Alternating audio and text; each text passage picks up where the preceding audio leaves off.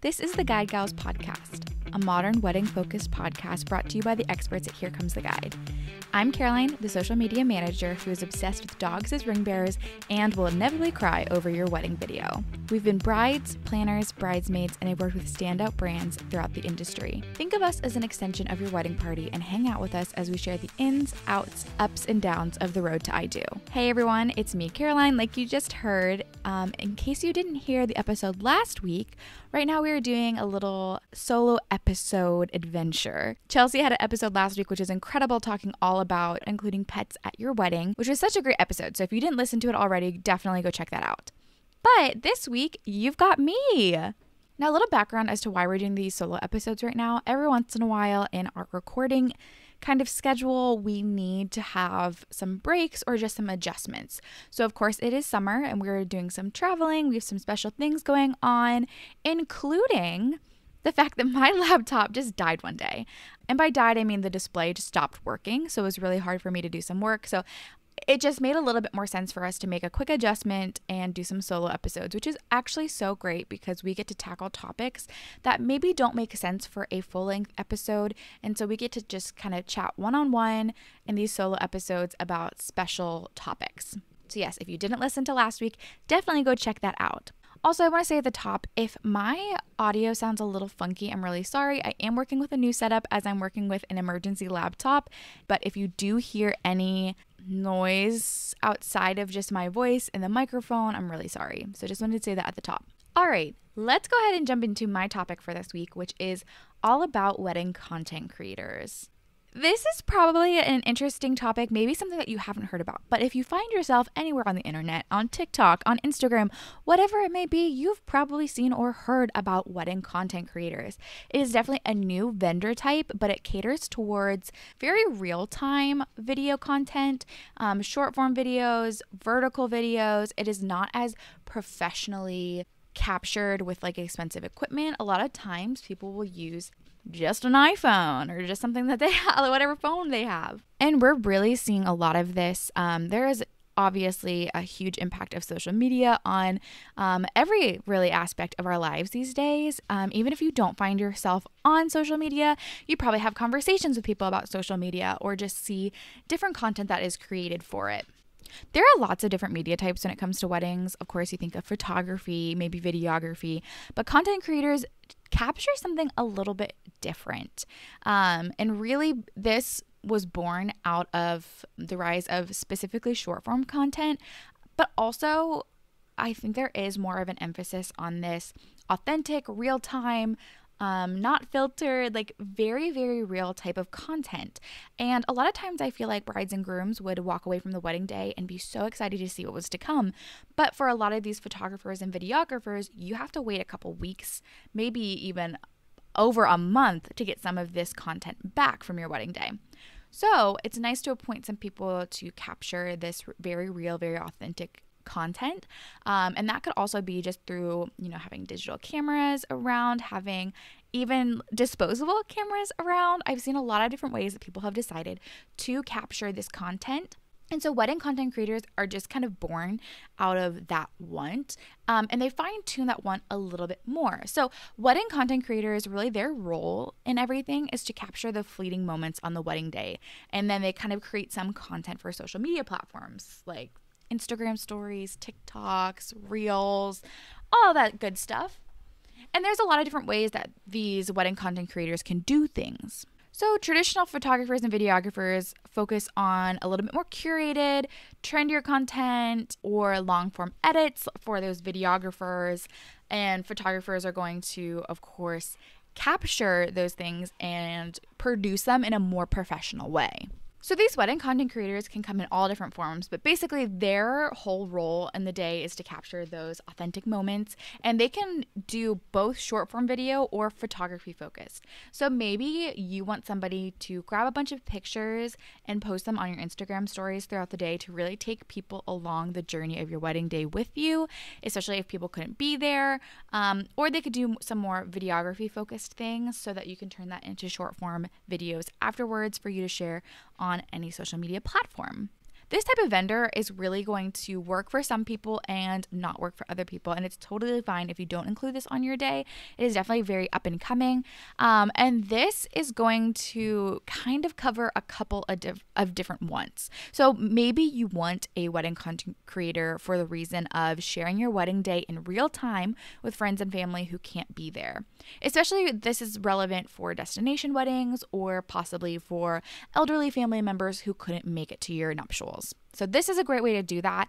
And I think even COVID, dare I say it, kind of led into this as well, because we could see a lot of people really trying to capture that content to share with people who couldn't be there. Think of live streaming your wedding. That obviously has been around for a long time, but I think it really just evolved during that time frame where a lot of people couldn't make it to the weddings of their nearest and dearest.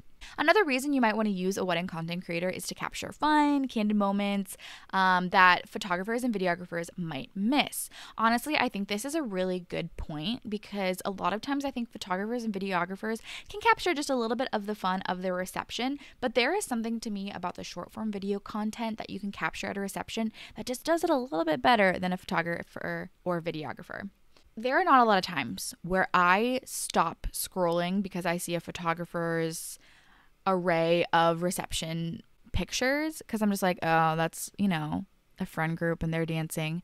And a videographer isn't going to spend that much time on the reception stuff because there's so much other content to go into their video. Seeing some short form content for me, sometimes I do stop scrolling when I see the conga line, the crazy dances. You know what I do stop for?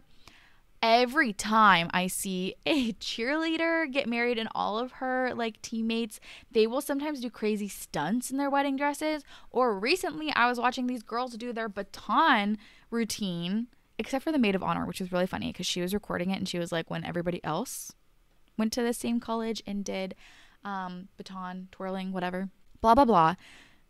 I stop for those things because the short form video content of that, because I hear a little bit more of the crowd's response. I see a more real time, more authentic thing. And so this can be a really fun way to capture those candid moments. Also, content creation for platforms like TikTok or Instagram can be a really fun way to relive the wedding day and potentially go viral. You know what? Content, baby, content. That is a huge deal these days. And of course, me, the social media manager for Here Comes the Guide, and I do a lot of social media content on my own or for the Guide Gals.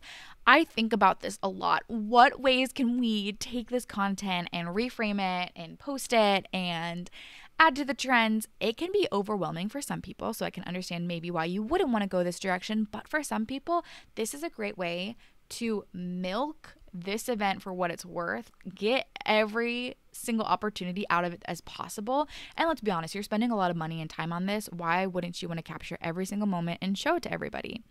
Maybe you're very private and maybe you just want to keep that content for yourself. But hey, you might be in the category of people who want to show that off and give yourself the potential to go viral. All right, and one last reason why you might want a wedding content creator is because they can help couples feel very comfortable and relaxed in front of a camera. Honestly, this is a great way to help people feel a little bit less camera shy. You're used to seeing iPhones taking pictures and videos. There is something that can be a little bit more off-putting about seeing big camera or videography equipment. It can make you feel a little bit stressed. So you can add some levity to the day by having your bridesmaids or groomsmen plan out some TikToks that you're going to do. It can really let you just let loose a little bit before everything starts happening.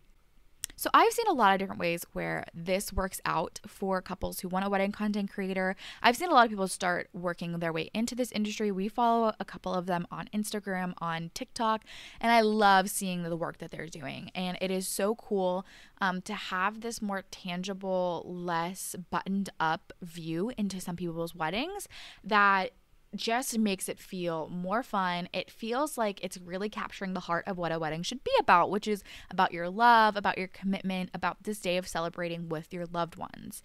Instead of it feeling like this really tied up with a bow videographer, which is fine. I love videographers too, but I think for my own personality, I would rather have a wedding content creator than a videographer because I would rather have those authentic, cute little moments instead of a video that, may not fully capture the day. Now, I'm saying this from somebody who did hire a wedding videographer team, and I don't show anyone the video. If you are one of my nearest and dearest, I might show you the video, but otherwise, we really don't. And that makes me sad, because the way that I viewed my day and the way that I see it through other people's photos, through my photographer's photos, was just so different from what was produced in our wedding video. So that is just my experience. In my case, I think I would have rather had a wedding content creator than a wedding videographer.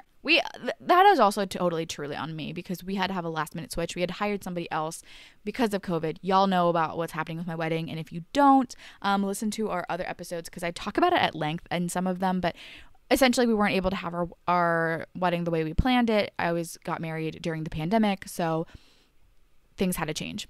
And that's really understandable, and I hold no hard feelings towards that. But I just wanted to share my experience with you, just in case that is helpful if you're trying to decide what to do. Now, I briefly want to discuss the cost of this. And this is really still a developing vendor type. And so this is going to vary a lot depending on location, experiences, the services they offer. And if you are a person who really needs this type of content because your job or because whatever reason, maybe you are already an influencer or content creator and you're working with brands and you need somebody to capture this content for you, obviously, this is not a place that you want to skimp on. Then you need to invest in somebody who has that experience and can do everything that you need them to. But you can also explore some alternative options if you are still interested in this type of vendor, but just aren't willing to shell out that much for it. So you can designate someone from your family, the friend who always takes the best pictures of you, to kind of do this job. Now, I would include the caveat, don't have this person be in your wedding party and also doing this job. There are tons of people who would be so honored to just have this job without being part of your bridal party. So make sure you designate either that tech-savvy friend, family member, whomever, and give them the appropriate tools to do this. Don't make them use their phone. Give them your phone. Give them something where they can capture all of these moments, but don't have to worry about having it on their phone. Honestly, it's nicest if you can turn your phone on airplane mode so you don't have to worry about any notifications of anything. Give them your phone and let them capture the photos and videos, because then you walk away at the end of the night, of course, with your phone, but then you can scroll through all of those memories and see all the videos and photos that they took. And that's really the gist of wedding content creators. I wanted to talk about it because I'm so interested to see how this develops. I think we're going to see a lot more wedding content creators. I think we're going to see a lot more ways that this is utilized.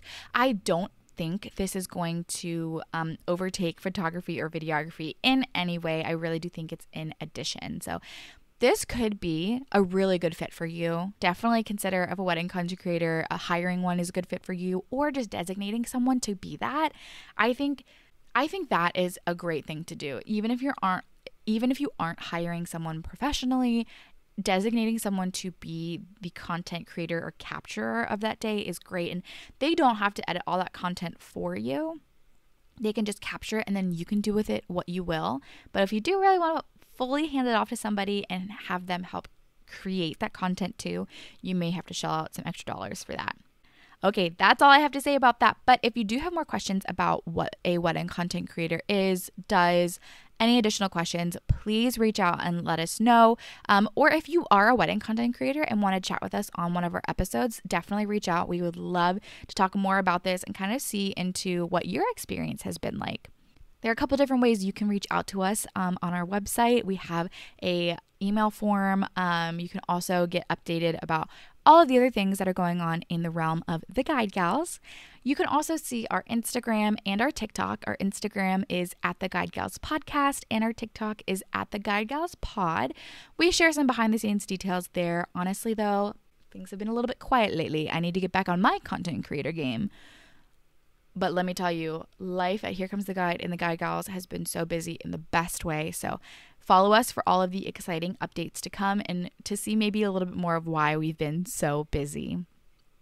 If you want to see any of our episodes and see our faces, you can go to the Here Comes the Guide YouTube channel and see all of our episodes there. Granted, our solo episodes, we typically don't do videos, but any of our other normal episodes, we do video content. And it's just fun to be able to see our faces and chat with us, especially whenever we have guests on the episodes. It's fun to see us there. Always slide into our DMs, always email us with anything and everything. Especially if you have any questions, not just about this episode, but any of the other ones. Every once in a while, we will do episodes where we go through your questions and really get into the nitty-gritty details. And I think that's everything for me today. I hope you enjoyed the episode, and we will see you next week for another amazing episode, which actually is one of the episodes I just explained, where we take your questions and dive into them. So get ready for a really great one next week. And until then, cheers!